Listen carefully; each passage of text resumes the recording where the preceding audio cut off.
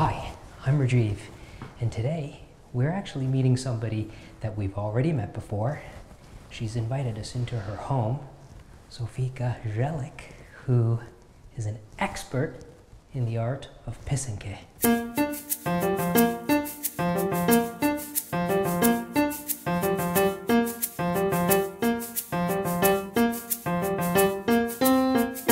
I'm here with Sofika Zielyk. Did I say Zielyk properly? Perfect.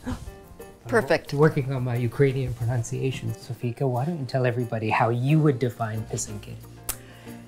Pysanky, it's a very, very old art form.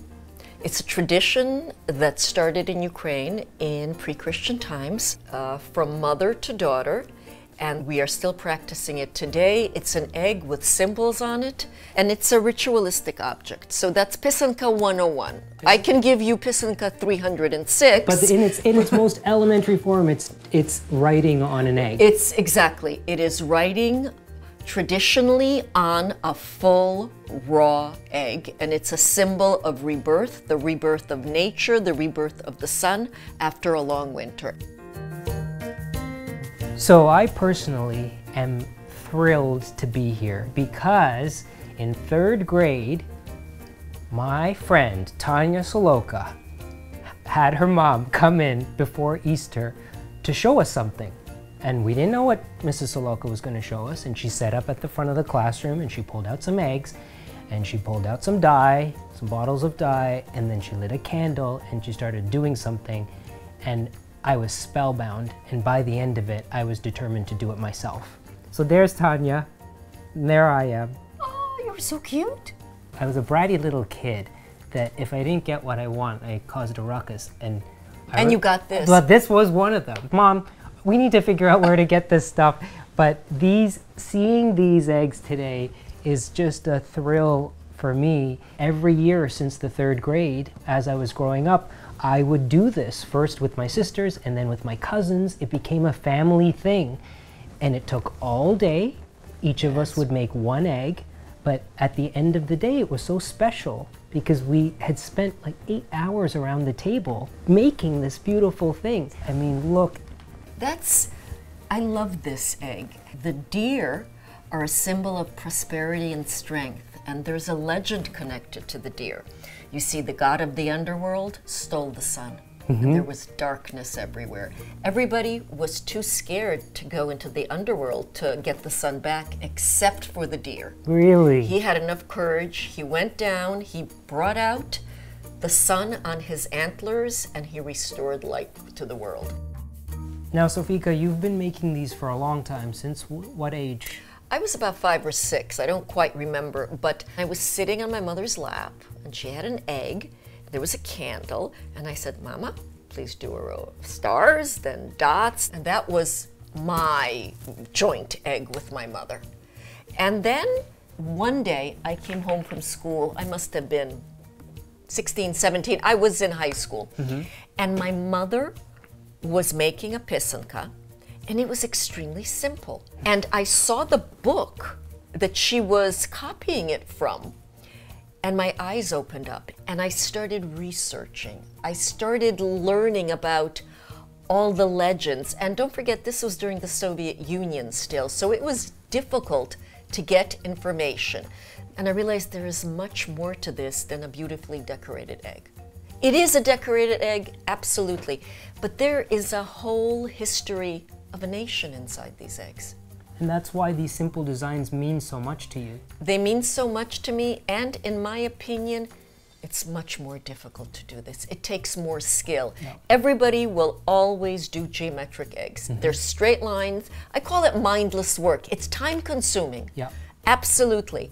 But it's straight lines.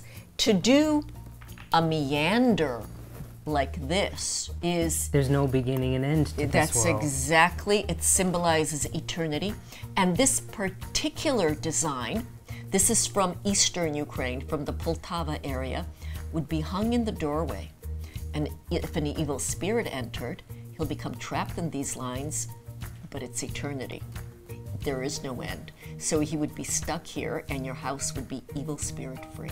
Every single egg that I've picked up today you've told me not only about the design, but the history and the symbolism.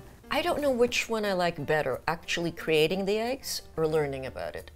I'm so excited if I find a new source and there's a new legend, or there's a new old design, or it's just, to me, some people think I'm crazy, but it really, I love learning about this. And I think with any subject, the more you know, the more you realize you know absolutely nothing. Oh yeah. Yeah. So you said that you started really on your mother's lap. Yes. As that was your first visceral experience of this. I think what I've learned from you, the biggest thing, my takeaway, is that if you're focused so much on what it looks like, you're missing the point. You're absolutely, that's exactly, you hit the nail on the head. You know, it's strange, but sometimes when I'm sitting and it's really quiet, or I have a little bit of classical music playing, and I'm doing, let's say, just this egg, and I'm thinking, some woman years and years ago in this area, and this happens to be from the area where my father is from Western Ukraine, the Lviv area, somebody was doing this, and I am continuing it, let's say 100 years later. It's special. Yeah. It's special, it's hard to describe. I go to the Hindu temple, and the practices in the Hindu temple haven't changed for some 3,000 years. And when I'm making a flower garland, and I'm making the flower garland now out of banana plant fiber, that no yarn, but it's the old way. And when I take it to the temple, I think the same thing. I think even though my grandmother's not here anymore and my mom's not here anymore, I am doing something that for thousands of years in my family, people have been tying these flowers with this banana fiber. And you are, you know, the tradition goes on with you. Yep. That's exactly it. And when I'm gone, maybe somebody will be doing it, maybe not, but it's a wonderful thing to connect yourself to ancestors. Yes. Yeah. Well, I would be so honored if you would show us how to actually make one of these eggs. Maybe we'll do something very simple. We will do something simple and not geometric, because I know you did geometry. I've done eggs with the straight lines. Exactly. So we're going to do just one symbol on an egg. It's going to be a tree of life, and it has no anchor.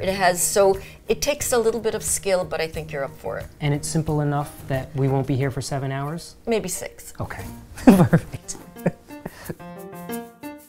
You can use a brown egg, but white is a little bit better, I think. And just when you're looking at eggs in a grocery store, just make sure they don't have bumps or cracks or anything else. Okay. You need a candle and some kind of candle holder. You need beeswax, because it's all done with the beeswax. And then, of course, you need a stylus. There are many different names of it. It can be called a kistka. It can be called a pisylce, pisachok, but for our purposes, it's a kistka. It can look like this with a wooden handle, and this one has been through a lot, as you can see. It can be with a plastic handle, and there are different sizes: small, medium, and wide. And when you say small, medium, and wide, you mean the size of the hole exactly that the wax is coming through that creates a thicker or thinner line, right? Exactly, okay. Yes. And usually the wooden styluses have holes that are a little bit wider, and the wax flows quickly, which means your lines are a bit thicker, which is sometimes needed in certain designs. Now, so I'm smiling like a child here because this brings back so many memories. When I first went to buy these tools, I went to the store and I remember asking, what is it called? And he said, kistka, kistka, kistka, and it stuck in my head, kistka. Sometimes you can buy a kit. They do come with 3 different sizes of kistki. They come with the wax, and they come with the packets of dyes, which you can buy them in all different colors. This is scarlet. This is baby pink. May I see that white one? This one? Please? Of course. Yeah, so this also makes me smile because this is, for 20 years, this packaging has not changed. This is what it looked like. If it works, don't change it. 20 years ago. So these are special alkaline dyes made especially for these eggs. Of course, in old times, dyes were made of roots and berries. But this, I would recommend these dyes. Okay. Yes. How do we start? What I usually do is, this is not a trick, but this is, everybody does this now. Wash the egg in a solution of vinegar and water. I've never done this. This might be something new. And what happens, the dye catches better. Oh. That's what I found. So just for, you can hold it in for 2 minutes, for a few seconds. But here you go, why don't you put it, and remember that it is an egg, so just don't throw it in. People just think, oh, it's a potato or something. It's a fragile egg. Yeah.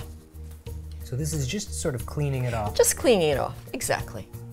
Okay, so whatever design you do, you take your pencil and very lightly, I usually do a dotted line, divide the egg into 2 parts. Lengthwise. Yes, lengthwise. Okay, and then horizontally. Half? Half. You then have 4 triangles. 1, 2, 3, 4. Okay. So this would be the center of your egg. And the same thing here, Okay. where those 2 lines meet. That is your center. Okay. Now, we are doing this design. Okay. This is the Tree of Life. Is this an old design? This is a very old design from the Kyiv region, the capital. Okay. So this is a traditional design. Now, you can do it with a pencil, Yeah. or you don't have to do it with a pencil. You're gonna do it with a pencil. You wouldn't do it with a pencil. This I don't, but I will do it today. No, let's. I would like to do it without a pencil. Ooh, okay.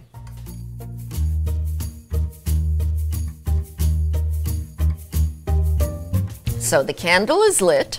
If you look at your design, someplace here would be the middle. You know what? Let me just show you this with a pencil, just so. Okay, so you have the branches, and we have the leaves. And the leaves are symbolic of strength. So you take your stylus. Yep. You heat it up in the candle flame, okay, the main thing is don't keep it like this because the wooden handle can burn. Okay. So in and out, make sure it's a little warm. You take your beeswax, you scrape a little inside, and it's easier when the copper funnel is heated, right? You heat it up by the candle flame again, and you can, you see? You test to make sure that it's making a line. Yes. There's such a nuance to be able to use this properly, and that was one of the things whenever we would induce one of our cousins to this for the first time, it would take them quite a while to learn how to hold this, how to melt the wax. But then once it happened, you sort of, there's also, some people say there is the proper way to hold the stylus. There might be, but it's like penmanship. Right. You either hold it like this, what I hold it like a pencil. Okay. Some people hold it like this. Yep. Whatever is easier for you. So, you heat it up again, and you wax the areas you want to be white in your design. Right. The wax protects the part of the egg under the wax, so that when you dip the egg into the next dye, which is yellow, the part underneath the wax remains white. So we have this white egg. If we're copying that egg, I'm going to look to this egg at all the parts that are white, and I'm going to draw those lines onto this white egg at this point. Absolutely. Okay. Oh, that's good. This is, I didn't mean to sound surprised. it's been 15 years or something since That is very good. done this. And then a triangle for the trunk. The triangle for the trunk. And you know what I love about this? We're both doing the same design, but yours will be totally different than mine.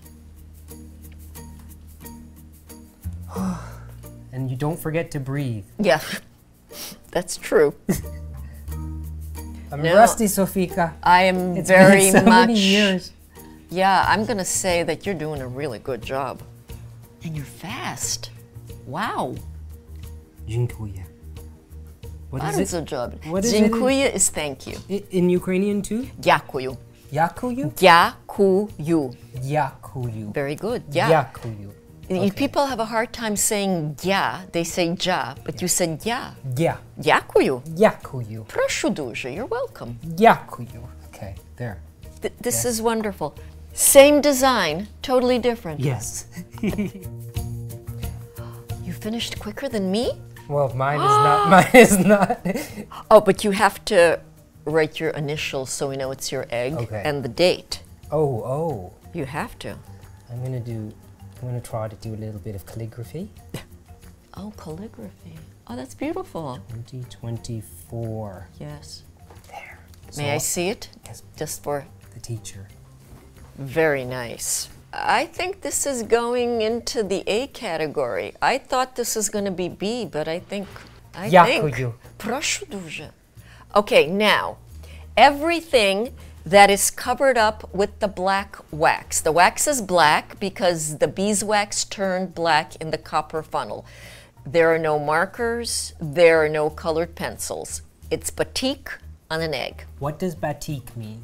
Wax resisting process. Where does that word come from? You know, I think Because it's Indonesia. Yeah, because in Sri Lanka we have batik. There we go. It's the lost. It's the not wax. Lost wax resist. It's exactly. the wax resist process on fabric. Yes. It's exactly the same way. So I was interested to hear that you're using the same word batik for this. It's the same word. You know, there was so much trading going on. Who knows where this came from?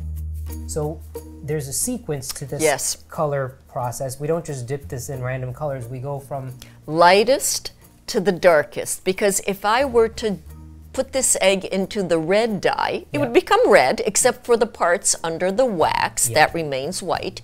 But then if I wanted to have a yellow color, there's no way I would get yellow after red. Right. So you go from lightest to darkest, and now we put it in yellow. Look at that. So, okay, what is the color underneath the black wax? White. Yes. And now the egg is yellow. So now we're gonna look on this egg and we're gonna see we have the center. Yes. Some of the leaves. Some of the leaves. And here we have randomly placed what I call blobs. Okay. Just randomly placed wherever you want them. Okay. Anywhere? Anywhere. Okay. And for the larger parts, you can try to heat up the kistka a little more, and then the wax flows quickly. And it covers up more space. I love doing this. So do I. Now the fun part, the blobs. You're not gonna do, you're actually making them circles though. You're not just dropping random. You can. You know, sometimes when the wax is so hot, especially with, let me try to do this.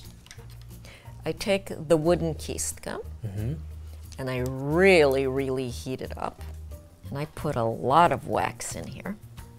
Heat it up, heat it up. Oh, wow. That's what I mean, randomly placed. So there has to be a lot of, okay, I'm gonna try Yes. that. There has to be a lot of wax in the Yes. I like the actual drops. They feel organic. Okay. I have my random dots in yellow. Now what do you think we were supposed to do? This is tricky. Okay, so this always confuses me. Is the next color red or green? No, the next color is red. No, and it's not green either. Okay. What? There's a lot of green here. But if we dip the egg into the green, it won't go red. We won't get red afterwards. If we dip the egg in red, we won't have green afterwards. Well, that's where the Q-tip comes in. We have concentrated green dye, meaning I used half a package of the powder from the dye and maybe, 3-4 tablespoons of water and a tiny, tiny bit of vinegar. Now, take your Q-tip, put it in the green, and you cover up the areas you want to be green. It doesn't matter if you go out of the lines too much, not in this design. So we need to cover up the petals. Yep. We need to cover up the triangle stem and some of the leaves. Okay. I had no idea that this little trick existed. Don't tell anybody. Okay, we won't tell anybody. Okay, and then for this, just randomly. Oh, you do the blobs with this. Yeah. So tricky. And then you have to pat it dry. Okay. And now, okay, what do we do now? We're gonna cover the areas that we want to keep green Exactly. with wax. Exactly. And remember, you're not a true Pysanky writer until hot wax has fallen on your fingers and burnt you. Okay. Well, I believe that has definitely happened to me before. And you're not a true Pysanky writer unless your fingers are green, blue, yellow, and you look like you have a disease. Okay. Very good. You're quicker than me. I'm not really taking the time that I should be taking. You know, you're right.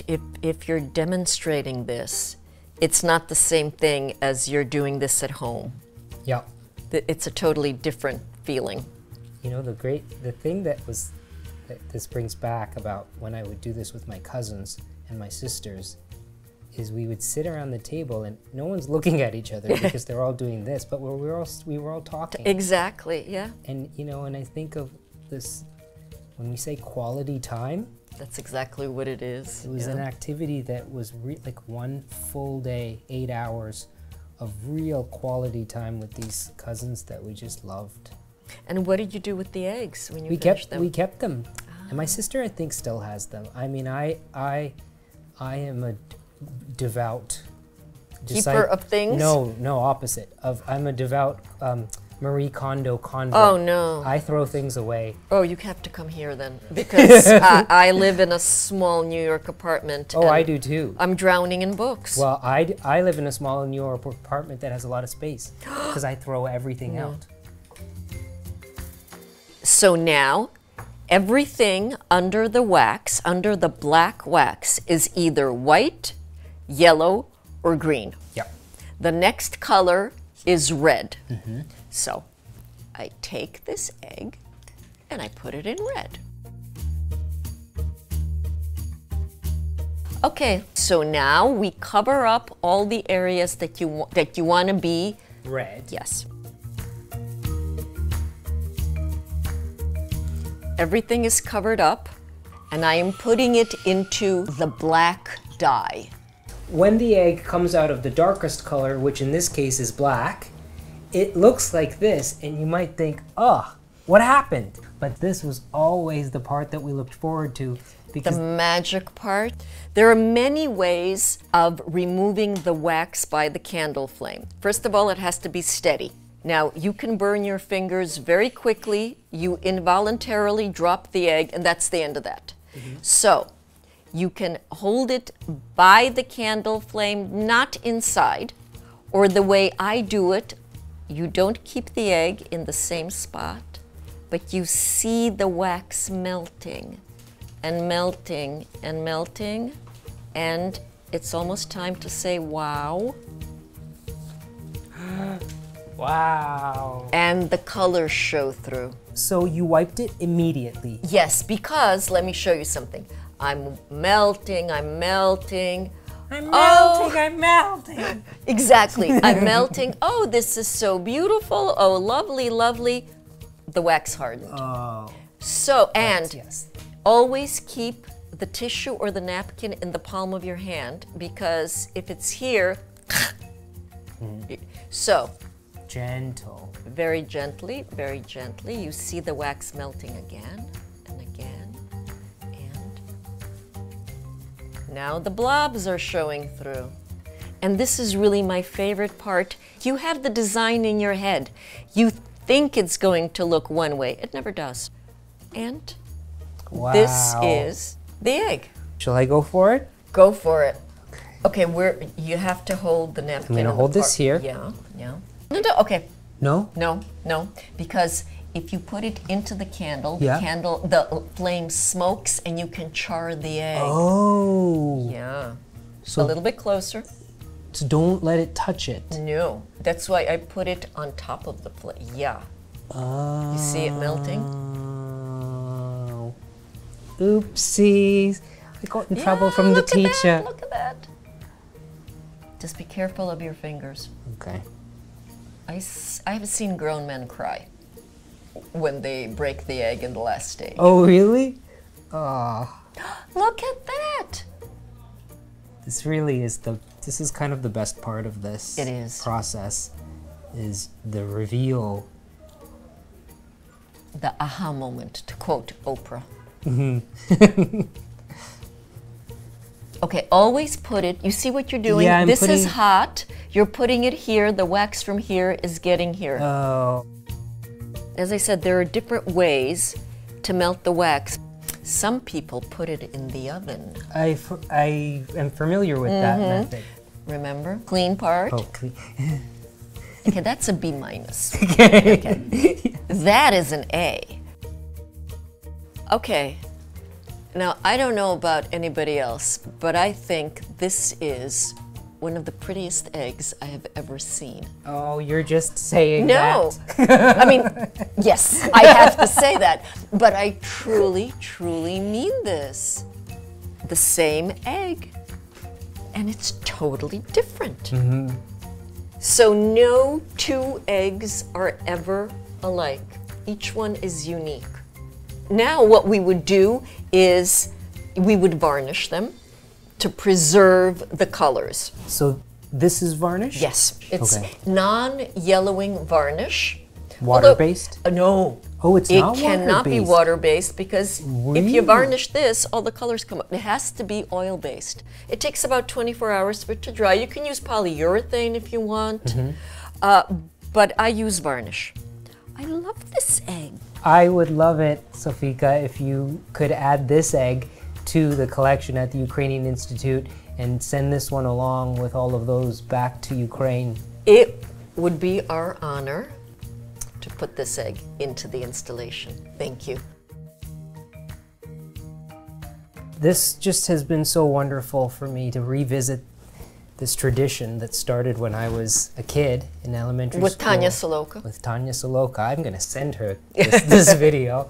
But to be here with you, to have learned so much more about these eggs and what they really mean to your people and the history of your people, especially now, really, the significance. Yes. I'm very honored to be sharing this tradition with all of our viewers out there. And I brought something for you that I made, which I know for a fact you will be able to use. Oh, these are too nice to be used. You must use them. These are beeswax candles. And I make these with wax from New York City beehives that are on the rooftops of all these buildings. They have beehives on rooftops of Manhattan? Yep. These candles, whenever they're burned, magic happens. Well, there you have it. Pysanky, from an expert. It has been so wonderful being here today and doing this. Thank you so much, Sofika. If you would like to try this, I'm sure we'll provide some links to resources. And please be sure to check out Sofika's beautiful work, which you will definitely be inspired by. Thank you. Thank you. It has been an absolute pleasure.